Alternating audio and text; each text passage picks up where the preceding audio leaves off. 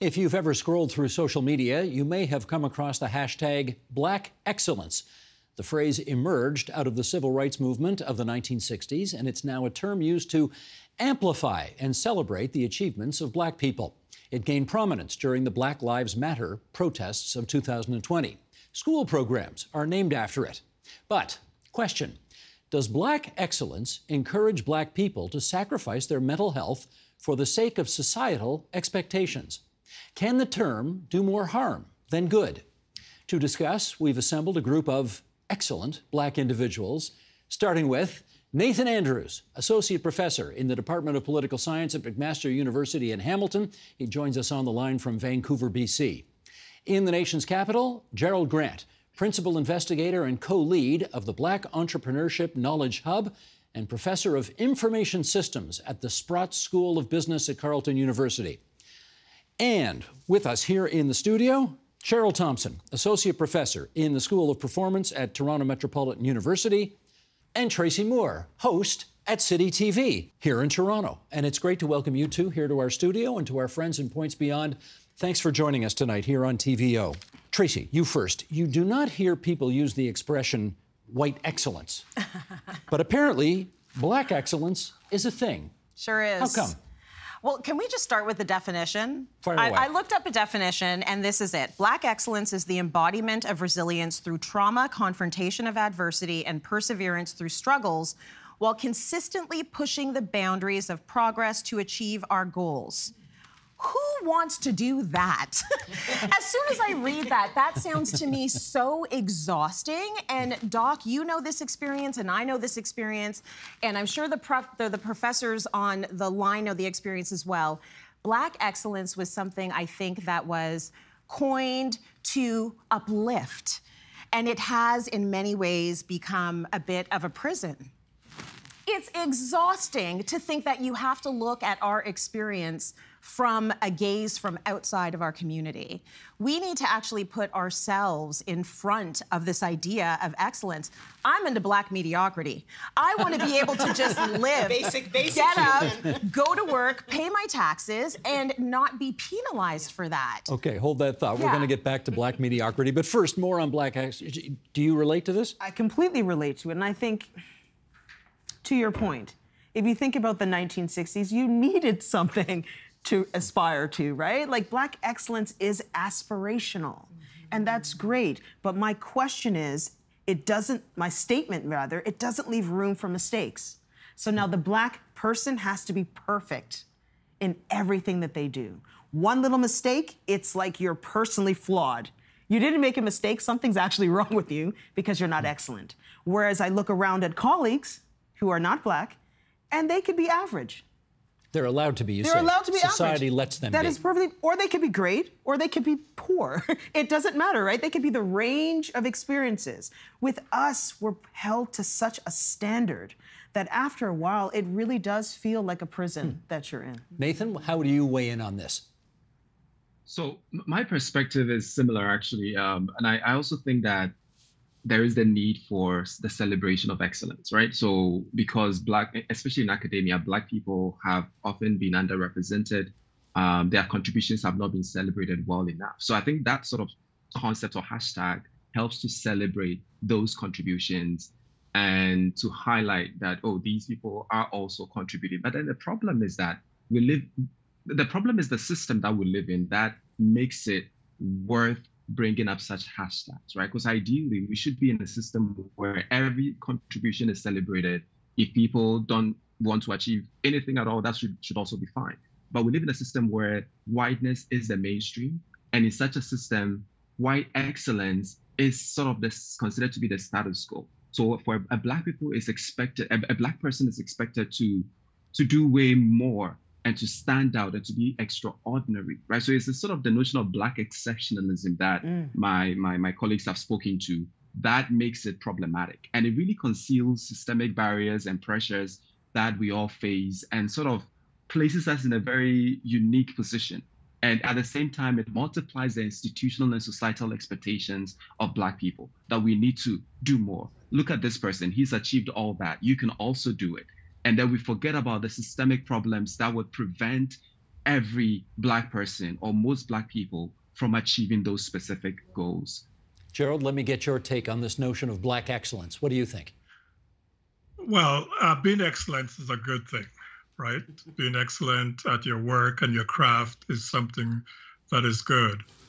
But this idea, this exceptional idea of Black excellence, I think, as my colleagues have said, is problematic in many ways. It can be psychologically damaging to people, because I've seen Black young people especially who find that they might not have achieved the level that they're looking for, or that expectations that are on them to achieve. They feel like they have not done anything, that they're not good enough when they're doing really excellent work, if we were to take it like everybody else. So I think I definitely feel that we need to be excellent in what we do, to be our best selves. But this expectation of being exceptional, to just gain half, to be twice as good for half the rewards, as the saying goes, is not something that we should push too far. Now, as we continue our conversation, we also know how tough it is to get around this capital city of ours. So let me welcome Mitzi Hunter, who has just arrived. She's the president and CEO at the Canadian Women's Foundation. You know her, of course, as a former Ontario cabinet minister, and I believe a board member here at TVO once upon a time. 6 years. 6 years here. Okay, Mitzi, great to see you again. Weigh in on this, if you would, from the standpoint of the following. I wonder if the lack of comfort I'm hearing around this literal and metaphorical table about Black excellence is because there's somehow a view out there that it's so rare we have to put a label on it. Do you feel that from time to time? Not at this stage. When I think of Black excellence, I think about who is it for? And oftentimes it's really an aspirational notion that is put out there. And it does recognize that it's challenging. It's challenging to exist in society, to be a woman, to be a Black woman, to be a Black boy, a Black man, because there are impressions that are put upon us that may not reflect the reality of who we are. Put upon you by whom? Society. Everybody else. There are biases. I mean, many of them are well documented. Just look at policing. It was recognized and reported. Anytime you look at disaggregated data of any kind, health, education, employment, whatever statistic, prison records, anything, you recognize that there are biases in the society that are disproportionately affecting people. And so the notion of Black excellence is a counter to that. And, I think of young people and, making sure that they feel that they can live and exist in society and to live up to their full potential and to exist without barrier.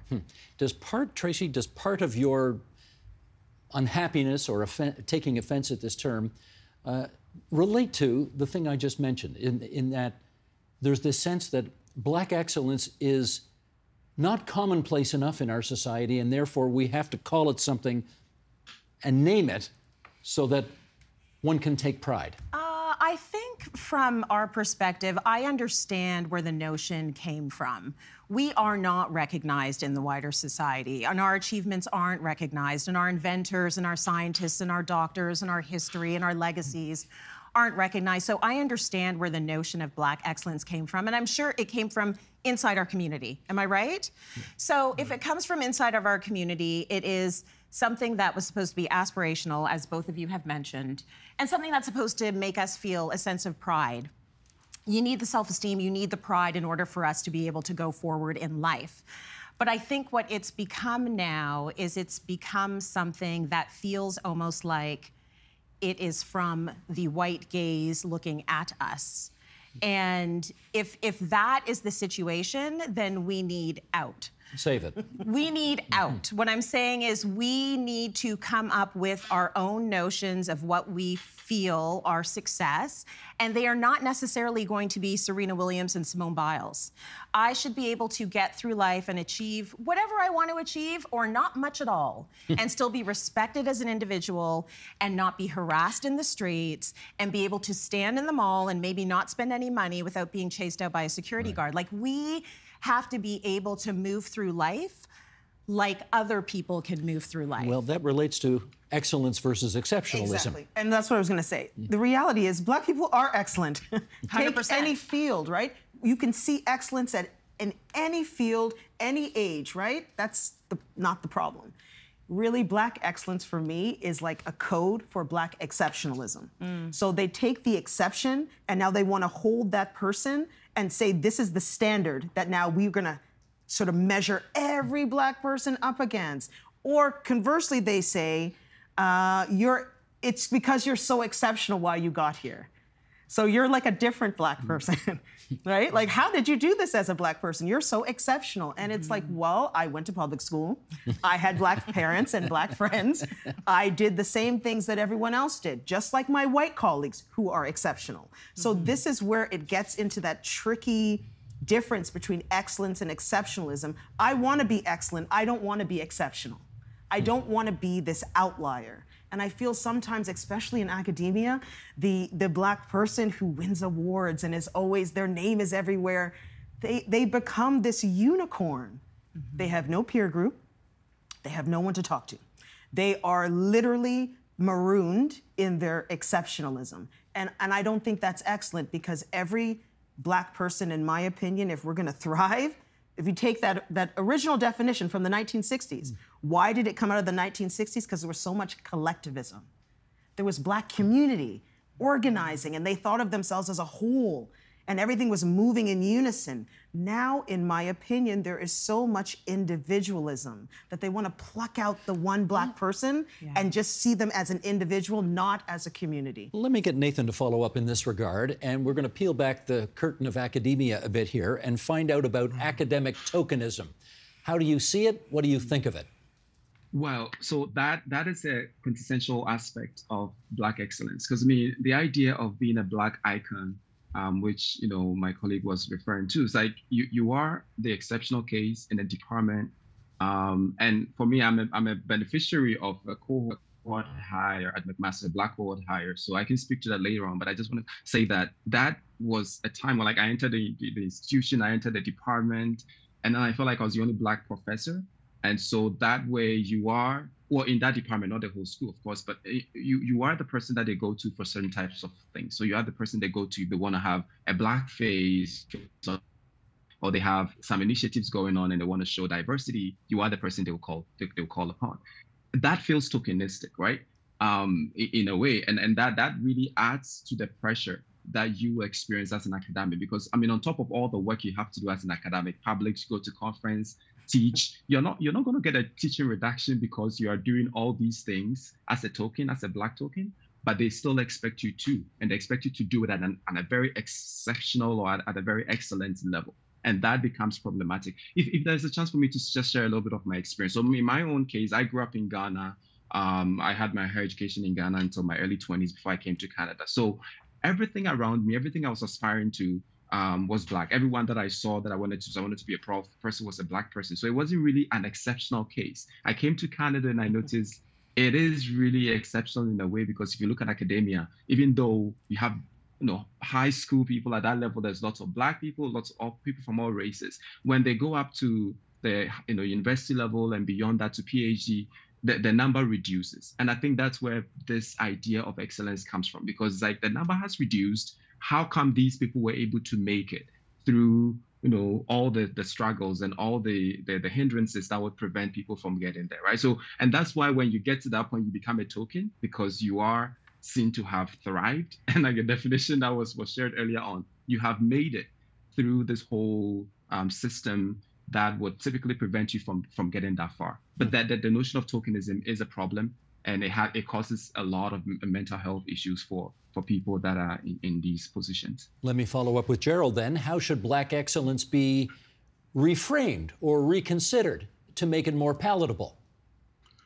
Well, I don't know if we want to make Black excellence more palatable in the sense that we've been talking about it. You know, when I started out, when I went to school and to be where I am, I didn't think about this notion of Black excellence in the sense that we've been discussing it. I thought about it as a way, as trying to achieve what I wanted to be as a person, as a, you know, for myself. I wanted to be an academic, to live the life of an academic just like everybody else who are academics. I didn't go there to be a Black academic or anything like that. I wanted to be at one of the best schools in the world, and that's what I did. And I think of myself that way. The challenge is, though, is that you're made a token by those who are looking on, because of many experiences I've had, you know, going to different schools or so on. You're not given the same opportunities. You're always, what should I say? The structures, the institutions that are around in academia are not there to help you to get along just like everybody else. And you have to you're treated really as the exception. One thing I'd like to say is that this is an issue that is relevant to here. Just this last week, I was in the Caribbean at a conference of excellent Black people talking about AI. And I didn't, this whole notion of exceptionalism was not there. We were a whole bunch of people in the space talking about artificial intelligence and its impact on the South. And it was just such an excellent feeling. It was such a great place to be without feeling like you're a token. I would say that excellence is built in community. And I think someone referenced that already. Mm-hmm. With the mentoring and all around support. And I think that's what we need to start looking more to, you know, building networks that will uplift our excellent work. I want to take. Can I just add to that just quickly? Because I think one of the things you have to understand in terms of if we're talking about academia, I mean, it starts in grad school, right? Like if you're a Black PhD student in Canada, you're probably the only one in that program. Mm-hmm. Maybe there's someone else, but they're doing something different. So you're already kind of set up to feel a little tokenized. The moment you enter undergrad is different, right? And I'm just a quick story. I remember when I have a PhD from McGill University. That's not bad. That's not bad. When I walked that graduation stage, the crowd gasped. Come on. There was a noticeable gasp because there were so many graduates and I was the only Black one. And they were just shocked. Like, I think it was just a complete shock. Like, McGill is producing this because they've never seen it before. I was the only PhD. What year was that? That was 2015. That's not that long ago. That's not that long ago. Gosh, okay. And I was the only one. So no, I think that's gasping. part of the issue, too. I want to take Mitzi Hunter down memory lane here for a little bit. And that is, when you were at the cabinet table in Kathleen Wynne's government, were you the only Black face at the table? Yes, I was the well, no. I wasn't the only Black face at the cabinet table because Michael Coteau was my colleague. Michael was there as well. I was the only Black woman. And, you know, I'm not surprised at the experience that you've had, because if you go back to universities in this country, at one point they weren't accepting Black students in programs in medicine and law. That's right. And that's why we now have the Scarborough Charter, which 54 universities and colleges have signed on to correct those wrongs of the past and to even the playing field, because it was so uneven. My follow-up question for you was, and I'm going to date myself a bit here, but I do remember covering Alvin Curling's swearing in as the first Black cabinet minister in Ontario history almost 40 years ago. And I remember talking to him years later, and he said, I had a headache every day I showed up for work in the first year that I was a cabinet minister because I felt so much pressure not to disappoint the members of my broader community. And I'm wondering whether you felt that same thing at the cabinet table that pressure to be excellent? I didn't, because Alvin Curling had been there, Marianne Chambers, Margaret Best. You know, I grew up in Scarborough. Zanina Conde. I grew up in Scarborough, where I saw Alvin Curling, Dr. Alvin Curling. I, you know, met with Dr. Jean Augustine. I had the opportunity to really touch those incredible role models, and that's why I hold the premise that, you know, what are we talking about Black excellence for? I believe it is for that generation that is coming up, because they need to see it to be it, and it's a very important concept. Our history that is real has created uneven playing fields. I'm sure you know that Leonard Braithwaite was the person who called out exactly first Black MPP. The discrimination built into the education system, in saying that we don't need segregated laws on our books, because that is the history of education in Ontario. And so there is a reason why we have to hold these new archetypes and create new realities and aspirations. And yes, it is exhausting, and it's a weight that we carry, but there's a reason, because there's a future generation that is looking to us. Tracy, you're one of the, oh, sorry, you wanted to say something. I was actually going to say I felt all the pressure. I felt it every single day from the minute I walked in to start hosting Cityline. It was prevalent, it was in front of me, it was in my head, it was almost debilitating. I had to intentionally shut it off every day, because I was the only Black presence in that room. None of the camera crews, none of the producers, none of the audience. It was me. Yeah. And I felt my community, the hope they had put in me to carry out this role. I really did not feel there was any room for error. Now, did that come from outside or inside? Both. Both. I mean, I am raised by hardworking Jamaican immigrants. You know, my dad took one sick day, and I think it was before I was born in 1975. So he's a mechanical engineer. He went to work every day. My mom as well, 30 plus years working in hospitals. And so the work ethic it's in there, and there is no such thing as not showing up. And so for me, that's the internal struggle I had. But externally, I felt like I had to represent. Like, this was a very big deal for people to be doing lifestyle television. And you did.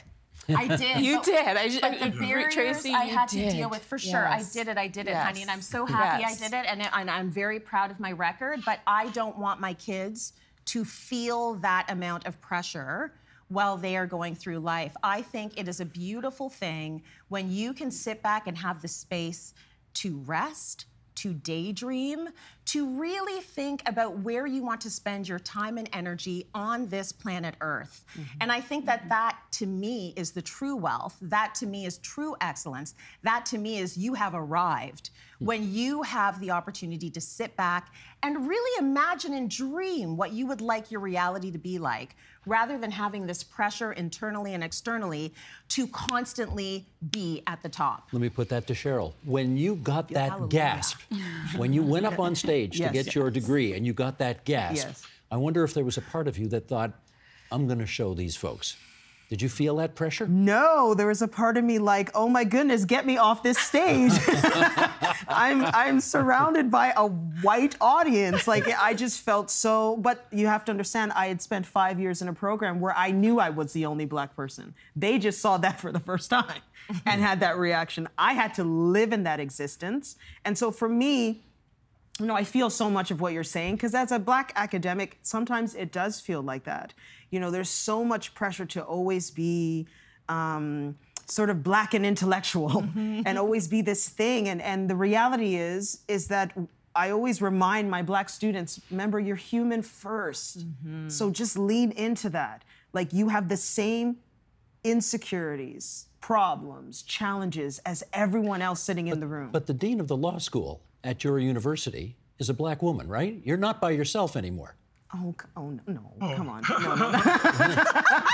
We can't. Well, I mean, I don't know that person. We've never met. I mean, and that's just one person in a completely different field. And so what I'm saying to you is I'm talking about people that are in your network. And like, who's in your network? Are people going to know you? People that you went through the process with. For example, I have white colleagues. They went to grad school just like me. They are still friends with those people they went to grad school with, because they're like a cohort together. And you are not. I just have me.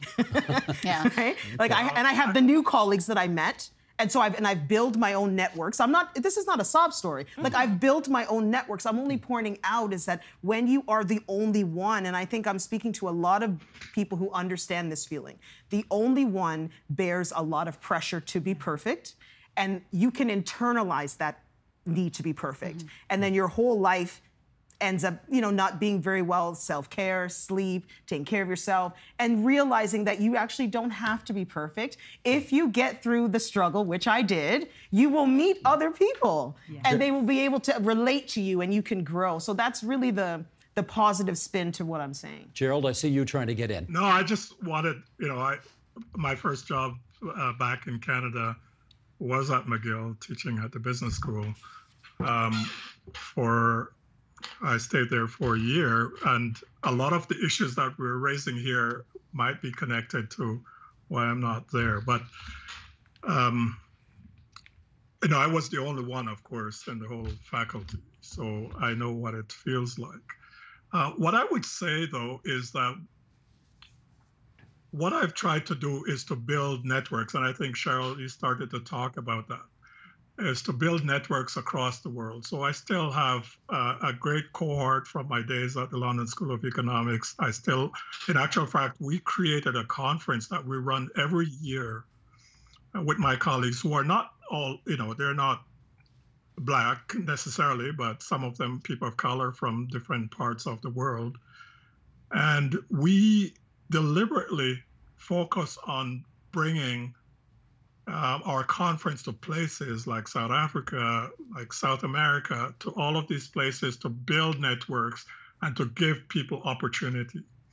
And here in Canada, I'm now leading the Black Entrepreneurship Knowledge Hub. One of the things that I've done, because I realized that I was not going to, there was no one to replace me when I retire in my business school per se, right? Or in the community overall, in business schools across Canada. And therefore, in our programs, we've built in that graduate students, every project that we fund must have a Black graduate student or undergraduate student as part of that process to build that cohort of people who can then come up through the ranks. Because if they're not there right now in undergrad, they won't be there 10 years from now.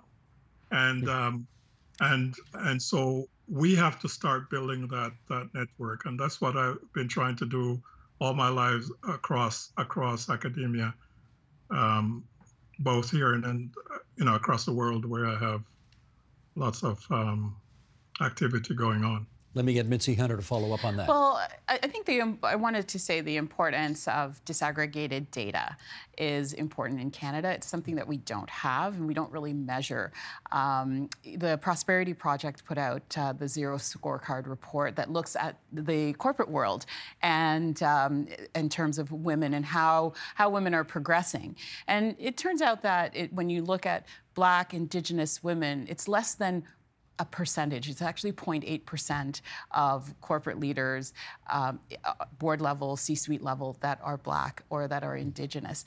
And if we're not looking at one of the challenges in that scorecard is that there's no pipeline. So there's no putting forward that next generation of managers, directors, and leaders that can take on those roles. And so unless we are measuring and tracking and really being intentional about promotion, then that does not happen. And it's not because the talent is not there, it's because the talent needs to be sought out, and there needs to be a space of belonging and inclusion at all stratas in order for people to feel that they are included. How do you fix that? Well, I mean, you can be intentional. Just as our professor rightly said, you can actually require it, open space, have training, promotion, and support. And one of the things about our topic today about Black excellence is, society needs to accept that it is there, it exists. That people of all backgrounds are very talented and want to contribute. The opportunities to do so need to be created. Those doors need to be opened up. People need to be, in terms of where they're recruited from, sought out, given the opportunity, told about the opportunity, so that they can compete fairly for it. But I think the question is, is excellence something that you have to come innately, inhabiting, or is it something that you can develop? Like what a pipeline is really that you're going to develop the talent. And I think often Black people, we're not given that room. It's like you're not going to be excellent when you just finished university. You just started. So there's things to learn, but I feel like that's where this thing has this grip where even at that young age, you have to aspire to a level that is, someone's been working 10 years to aspire to, and you're supposed to graduate and already be there. It's such an unrealistic bar. Double standard. Complete double standard. You're someone who spends some time on social media, right, Tracy? Quite a bit, okay. Yes. Do you ever on X use the hashtag Black excellence? No, I don't think I ever do. First of all, I'm not on X. I got off of that app. That app does not work for me. But I would say on Instagram or TikTok or Facebook, no, I would never hashtag Black excellence. And it's not because I'm not. I am excellent. We all are. I see excellence all the time. I see it in elementary school. I see it on sports fields. I see it at the gym. I see Black excellence everywhere. My parents are my absolute idols, and it's not because they are Fortune 500 CEOs. It is the way they approach living and what they have brought to my sister and I, a sense of contentment and gratitude that I think is a beautiful thing to aspire to. But you see, the things I'm talking about, they're difficult to quantify. And that's why Black excellence, to me, I have a bit of a pull and a tension with. So no, I don't hashtag anything Black excellence. I'm a Black woman in the world, and I'm living. Nice. That's what I am doing. I like that. I am living, I am loving, I am enjoying, I am resting, I'm alive. That's it. That's all that's expected of me. Can I say, you sure are. You sure are. Right on. Steve. Right on. Nathan Andrews, can I get you to weigh in on that? That's funny. So I was going to make an initial point about how the way we're talking, I think some immigrant parents are probably sitting at home saying, what are they talking about? We want our kids to be excellent. We want them to win awards. We want them to be great and to be recognized by society because they've lived it and they know that, especially if you're a first generation academic. I grew up in a family. I'm the only person to have gotten a PhD in my family, even till date. So there's a lot of pressure on my shoulders. And if you have immigrant parents, you know that they will push you to do that.